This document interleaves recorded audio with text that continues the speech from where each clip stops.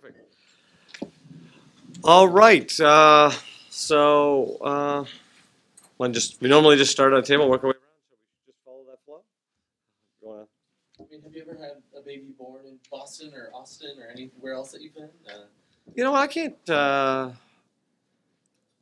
You know, I in Austin we had something. I can't remember. I have to. I'm gonna do some research on that. I think there was something that happened on a bus, but not. And then I think the ambulance met the bus, and I think it was, if I recall, it was something like that.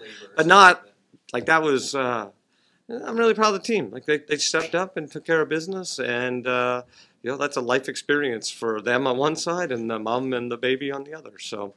It's good to see some feel-good stuff happen in this world every day. Sometimes we concentrate on the negative, but there's a lot of good in this world. Yeah. That's what you got today? Okay, we'll just keep going then. How you do?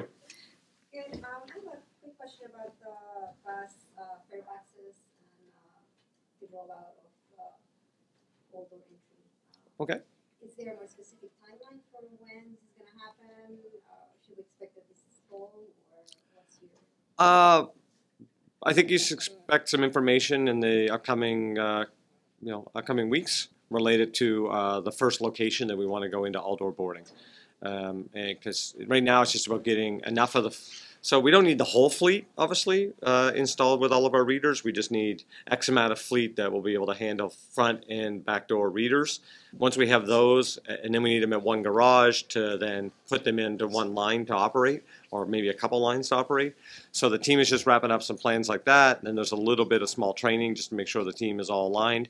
But I think in the not too distant future, we're going to announce our first location for outdoor boarding, and then kind of we want to monitor it and see how it's all working, and then we can kind of expand from there. So it's fair to say that it's going to happen this year? Oh, for sure, for sure. Can you talk a little bit more about the significance of having this program rolling? This is something that I before you were here, I covered bus a lot. Yeah. And it's been talked about for at least the last decades. Yeah, listen, there's a lot of systems around the country that have, some places do it a lot, some places do it a little, some places have done it and taken it away. So part of this rollout, we have to make sure it works well to expand it. So, one of the things we have to have people pay a fare. Outdoor boarding can 10 times make fare evasion worse, so that's one of the things we're watching. We also want to make sure our operators are safe, and this may actually help create even a safer environment because there's more people going in and then you get one less choke point for kind of just, it can be stressful on a busy day, right? We want to make sure people with disabilities or people with kids in a stroller or those types of things, is it better or not? We think it will be better, just like I think you saw some public comment about that. We want to monitor that. We want to make sure the doors, which should work totally fine, but that we don't have any door failure issues. How our signage looks and how we interact with our customers on feedback related to signage. We also want to really take advantage of where our partners are investing. So things like bus lanes, that's where our logical first place would be. Floating bus stops, things of that nature. We also don't need outdoor boarding at certain times of day that are not busy, right? Like Georgia Ave is a very busy bus corridor, and we have other places where at 8 o'clock at night there might be only 3 or 4 people on a bus. You're not going to save any time, and if anything, you might just want everyone to come into the front on a place like that. But if we can go into outdoor boarding and really cut down on the time, on the dwell time at at a traffic light or something like that, we really want to move our corridors and treat our I'm really focused on treating our bus customers, I said it, with respect. I want our bus customers to use the system, feel that they are important, make our bus operators and bus staff understand they are just as important as rail at this organization. And if we do that well, ridership continues to grow, and we provide more value to the not only those customers but the whole region. So, I think I'm pretty proud of the team. We got a suite of stuff around bus, and I think if you look at it holistically, and bus doesn't get the attention it deserves, right? The media doesn't talk about bus that much. It just, I don't know why. Probably a lot of historic inequity issues around that. But I think if you look at our suite of package, the suite of services around bus that we are doing, we're really trying to transform the bus experience here at Metro. Yeah. Hi.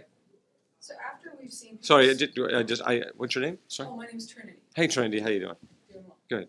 So after we've seen people sliding through new fare gates, will you make adjustments to gates to prevent people from squeezing through the doors? At the Fort Totten gate, you might be referring to the space that's in between.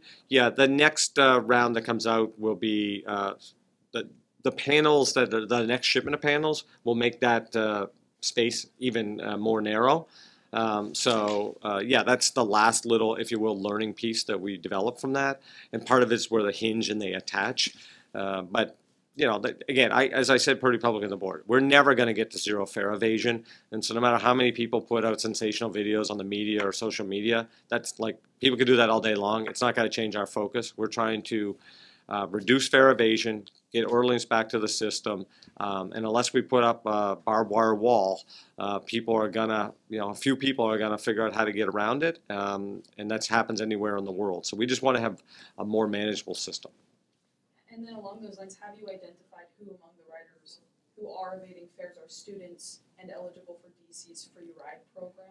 And if not, when? Yeah, so we said probably last September-ish probably that we know there's a percentage of people that are fare evading from the system technology that would be people that would be in the DC ride-free program. Part of that issue, though, is we do need those taps. So I would call that tap evasion versus fare evasion per se. But we're working really close with the district to try to get that managed a little bit better for the upcoming school year. But when we get to these larger gates, no one's going to be able, like, a student today, depending on their age and height, could probably walk over some of the gates. They're not going to be able to do that going forward. So we are working on whole protocols of how they will have to interact with an ambassador or station manager if they don't have their card to get through. So there's a lot of layers to that, but we want kids to be able to use the system and get to school. But that's one group of people. School's out right now, and we still have obviously people fare evading. So we set up a low-income fare program for people. We want people that really need that to sign up. But I think it's clear from videos there's lots of people that can afford to pay that are just not following the rules of the system too. So hopefully we'll get that narrowed down more. We're going to get the school-age kids managed a little bit more collaboratively between us and the district. And all of this is, together managing the whole experience better. If I could ask one last question Sure. about that. So if we're still managing to work to identify who it is, whether or not these are students, then is the $40 million in lost revenue really an accurate estimate? Is that still an accurate estimate? I get that. We don't have a $40 million is a good estimate for us based on technology of registering how many people are fare evading. So you got to remember, not all fares are the same, right? So someone from Shady Grove to Union Station is a $6 fare that could be evaded, and someone from DuPont to Metro Center is a $2 fare that could be evaded. So this is an algorithm-based, rough order magnitude estimate thing. If we had it precise, that we knew how many times you on a Tuesday didn't pay, we would stop you on Tuesday to pay. So it's averages based on system data, and I think and we're trying to just be kind of open and transparent that it's not supposed to be perfect. It's supposed to be ranges, and our job is to just pull that in across a variety of ways. Yeah, sure. How you doing? How you doing? My name is James Wright. Hey, James. Washington Former newspaper. I was going to ask about Sergeant Belton, and I would like a comment on that. But also, I've been hearing buzz in Georgetown about the proposal of the new blue line that's being proposed. Okay. I'm sure you heard that in history, Metro approached Georgetown by setting up a station there about 60 or 70 years ago, and they said no because they didn't want any outsiders. Are you hearing anything like that in terms of possibly setting up a station in Georgetown?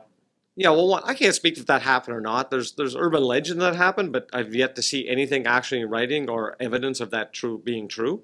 So it is what it is the best saying. Whatever happened 60 years ago happened 60 years ago. I've seen no opposition to someone of anything. All I see is people wanting more metro and more places, which is usually how transit works around the world. People see great metro and they want it.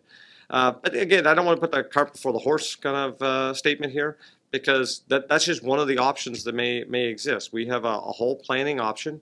We're in that second phase of the community engagement part right now. We're going to collect all that information, and then we'll, in in the proper sequence, bring it to the board, and try to get the board to make a decision on long-term investments. And then we got to figure out with our partners how to then fund those investments, let alone then do the design, the construction, you know, and the commissioning. So let's hope it doesn't take 60 years for whatever we decide to do.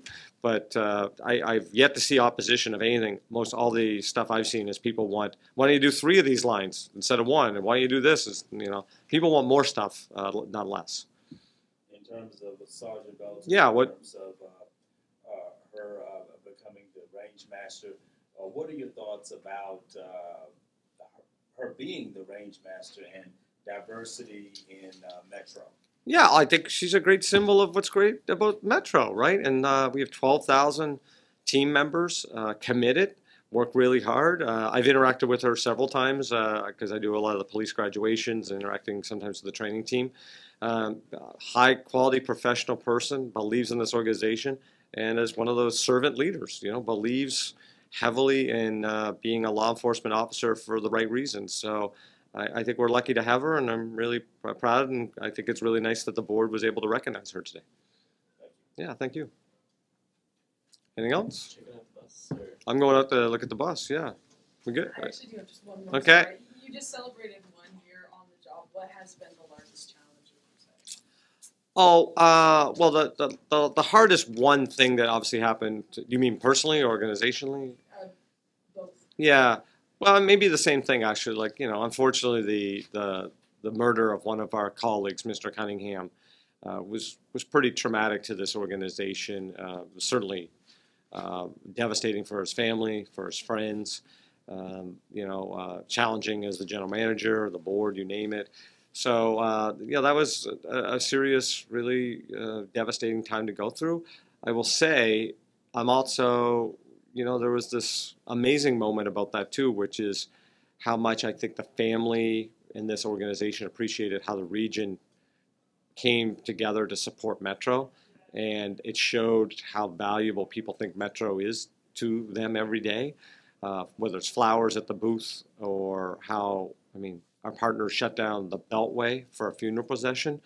The Congressional Cemetery donated a plot to the family because it was close to them, and that's where the employees use that station.